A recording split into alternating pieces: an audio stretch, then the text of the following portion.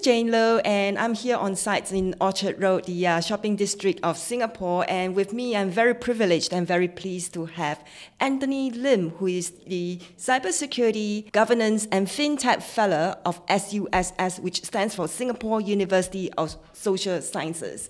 So thank you, Anthony, for joining us today. Good morning, Jane. Thank you. Yes, I'm very privileged to be here. Yes, and sorry about the mouthful of the title. No problem, no problem. So, Anthony, today you will be sharing with us some of your thoughts about Web3. And we decided to have this conversation after, of course, your presentation and participation at the panel last year in July, Web3 in Singapore. So it has been 6 months since then, so obviously there's had been a lot of development, so really keen to get your thoughts on that. But before we start, maybe we should just clarify what we mean by Web3, because many different people have different ideas.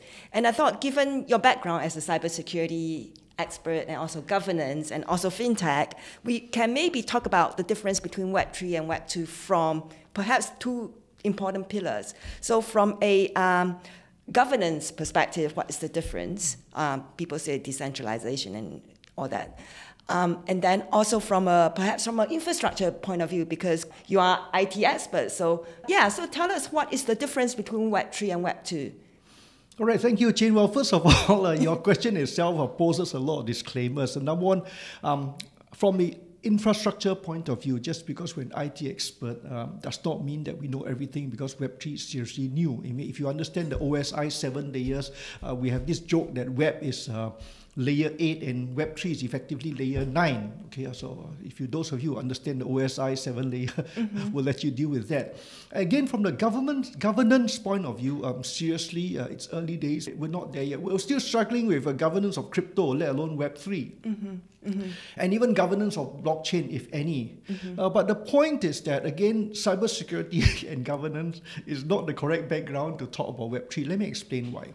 Okay, first of all, what's this Web3 thing about? Let me oversimplify, okay? And in about 20, 30 years ago, the internet started, and of course, the main interface and the whole main activity sphere was the web. And then after that, that was Web 1. And then, basically what happened was that the governments, and for that matter, governance and regulation started to control privacy and protection and cybersecurity.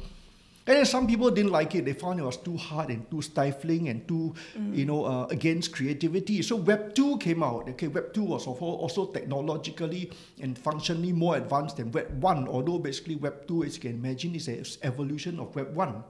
And then what happened? Then the big boys try to control it. You have Google, you have Facebook, you have infrastructure and software and environment providers, and then cloud started to come in. And again, people didn't like it because I got away from Web 1 to Web 2. I got away from government control, and now we have the Amazons and the Facebooks and Microsoft and the Googles trying to tell me what to do.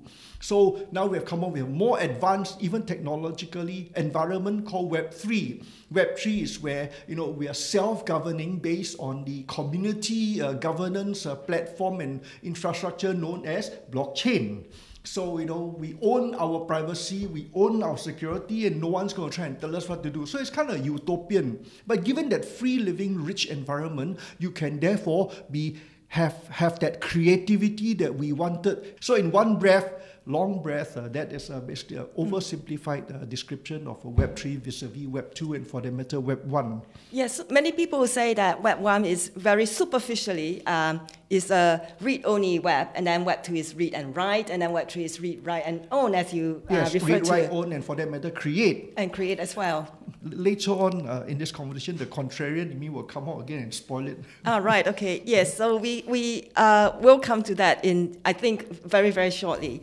So given this sort of setting the ground in terms of what we mean by Web3, now looking at what has developed in the last 6 months in this blockchain world, and many people say, oh, Web3 is kind of like blockchain. Some people train the metaverse, and but irregardless, given your definition of Web3, in the last 6 months, obviously we've seen like FTX explode and collapse, right? That's got nothing to do with Web3, but never mind. Right, yes, so exactly. So okay, tell us, yes. Sorry. So tell us, are the developments in Web3 and what are the misconceptions when we talk about developments in Web3? Like you say, FTX got nothing to do with Web3. Okay, well, first of all, blockchain. Okay, it is and isn't about blockchain. Blockchain is the platform, it's the basic building block on which cryptocurrency is based, on which Web3 is based. And I haven't figured this out yet on which Meta may or may not be based. But basically, Web3 is based on blockchain, and blockchain is that community, public, ledger, self-governing environment, which is the basis for Web3. So anyway. And if you see that if you take blockchain as a self-governing model, then again, FTX would be a very bad example.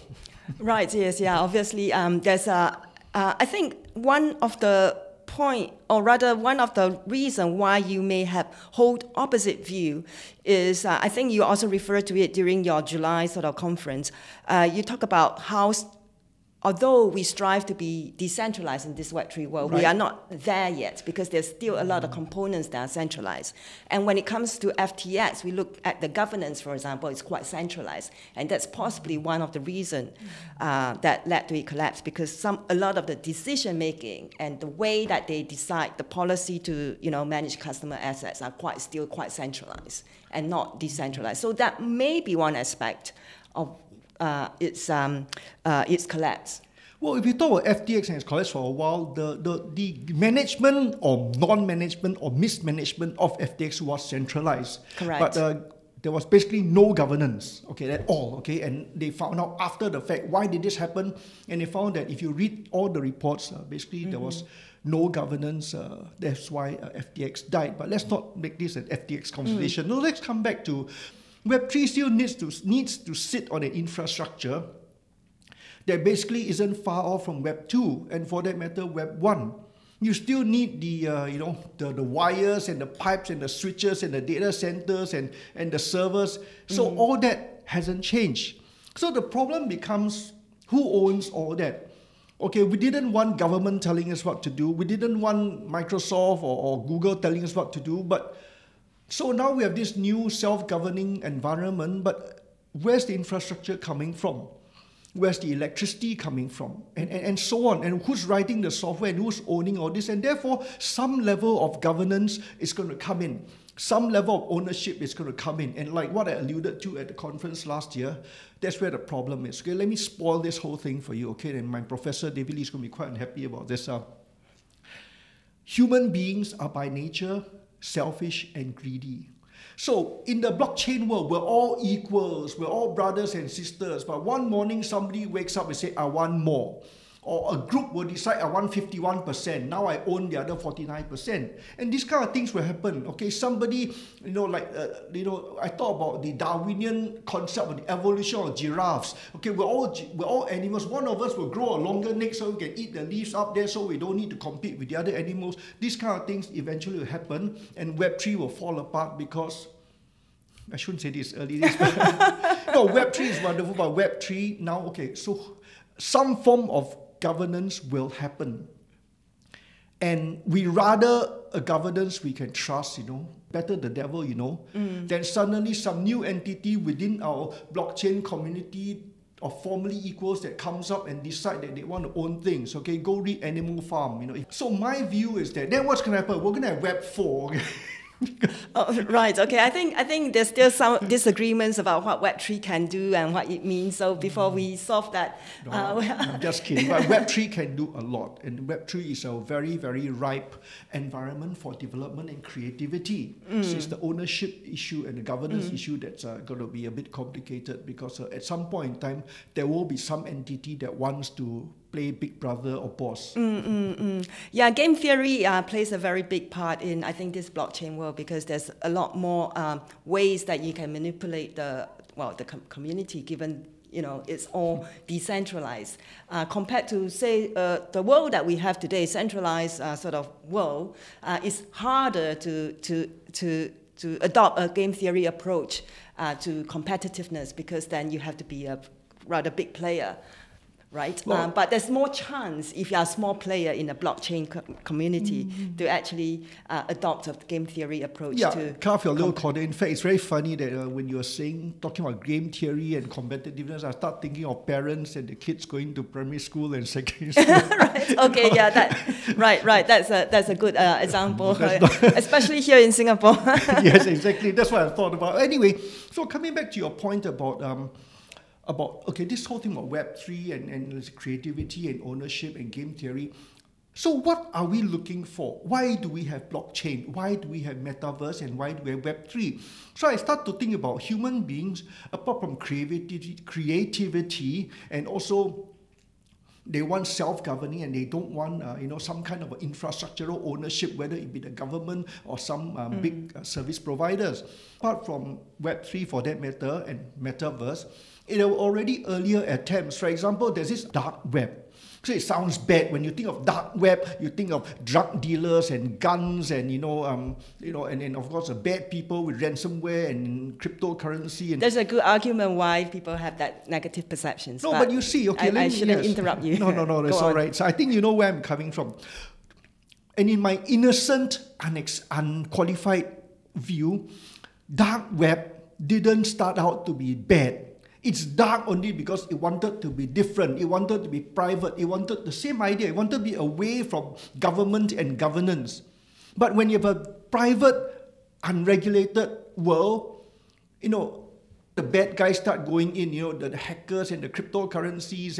And the crypto itself is not bad, but the abuse of cryptocurrency, it's where the trouble is. It's like, the Bible says money is the root of all evil. It doesn't mean money is bad. It means basically misuse or misconception or abuse of money or greed of money makes things become bad. So the same thing. We don't want Web3. We don't want metaverse to turn into, a utopia for the bad and the wrong entities and spoil everything. Yeah, I understand what you're saying. Metaverse, there's had been a lot of discussions about how it had been abused, especially to target children. But I think that's a huge topic that we can dive into in deeper detail another day. But I want to touch on the point about abuse, right? You brought up a good point. Any technology could start with good intentions, but over time could get abused. And I'm just thinking, when you're saying that, I was just thinking about emails. Emails started with good intentions, and now we get so much phishing and spam coming from emails. So do we say that email is good? No, but there's still a lot of good use to it, right? So it requires regulation, governance, and of course, cybersecurity experts like yourself, right, to teach people and make people aware of some of the things to watch out for. So coming to that point, I want to get your insights as a cybersecurity expert. Where are we in terms of Web3 cybersecurity? Well, we're totally not there yet. Okay? Well, the infrastructure is not even completely there, so we're relying a lot. The infrastructure is still Web2 infrastructure. Correct, right. We're sitting on top. Now, so the point is this. First of all, we need to be able to finish defining Web3 first before we can decide what are the cybersecurity requirements and implementations. But by and large, what happens to the Web3 today, the security issues are basically the same as everything else, whether or not you call it Web3. For example, like authentication and data theft and, or the other more social issues like faking, faking the identity or faking the data. So a lot of it, actually nowadays, come to think of it, has less to do with cybersecurity itself, again, than actually the governance part. Not that I want to oversell the governance, but for example, phishing. Phishing has nothing to do with technology. So again, it is the abuse of technology rather than the technology itself. Remember, cybersecurity is not just about technology. It's the PPT mantra. People, process, and technology. And people always focus on technology, forget about the people, and forget about process. So metaverse, Web3, the same. The cybersecurity issues there will be the same as in any other environment, which has a lot to do with the people and the process rather than the technology. That's right, yeah. So, obviously, we still have a lot, I would say, to develop in this Web3, this brave new world. Because it has only been, Web3, I believe, the term was coined back in 2014, 2015? That's almost a year back, but I think it actually took effect maybe 1 or 2 years ago.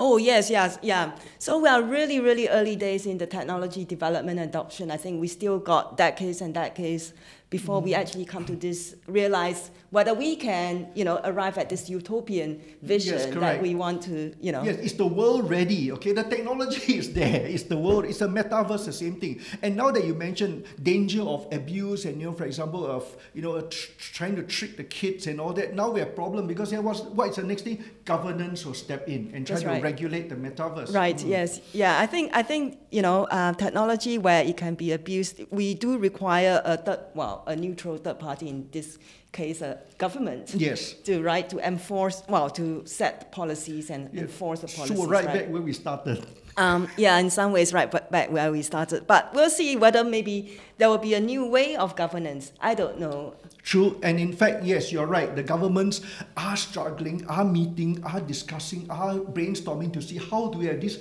new ways of governance to meet the new world, to meet the millennial world, and to meet, the world of the metaverse and the Web3 and all that. And in speaking of a metaverse, in fact, let me spoil this. I think I mentioned this before. You talk about metaverse, it's very exciting, but those of you who have kids who, back then the kids who were teenagers, they played like Neopets and MapleStory and RuneScape. Isn't this kind of a kid's early version of the what we have as metaverse today, played by adult professionals? Yeah, I think a lot of the technology that we see, developed. Like there were some people who said that, Google Glasses, the technology was already there 20 years ago, but it's only been, it was adopted obviously by the military, and it's only now been, deployed to the mass population.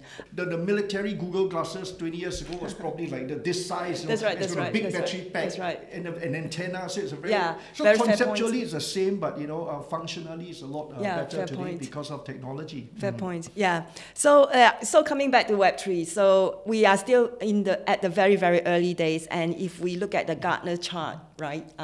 I believe we are sort of at the high, the Gartner chart hype cycle. We are at the sort of the peak of innovation, just before the peak, or just before we fall into this this the mainstream. Illusion. That's right. No, not this illusion yet. Web3 has a lot of promise, and there's a lot of. I got Professor Lee here. This Web3, I'm saying this Web3 has a lot of promise, and I think there's a lot of good things coming up, and a lot of people in the world doing very good things built on Web3.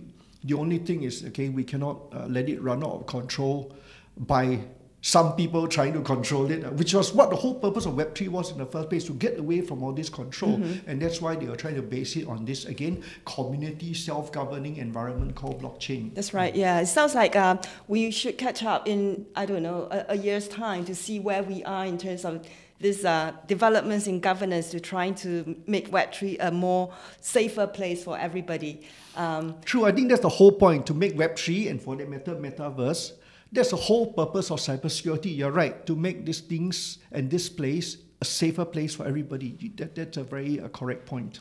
Right, okay. So on that note, thank you very much, Anthony, for your time today to share with us your insights and your thoughts about Web3 and where we are and the main challenges. So thank you very much, Anthony. Thank you very much, Jane, and thank you, everybody. I really enjoyed this conversation. Thank you. All the best, and be safe. Thank you.